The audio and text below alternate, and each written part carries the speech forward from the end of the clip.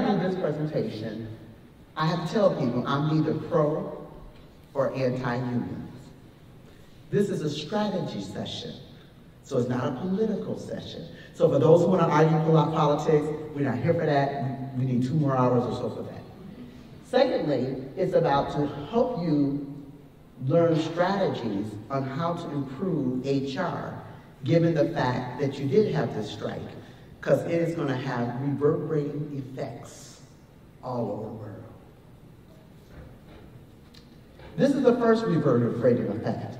Whenever you talk to people about the South, the first thing the South says, we are anti-union. But you see that figure? That's not my figure. That came from the Bureau of Labor Statistics. It says 52.1%, Tennessee was the fastest growing state in the United States of America for union membership. Well, given you didn't have that many union members, you went from 117,000 in 2020 to 178,000 in 2023. Didn't take a whole lot.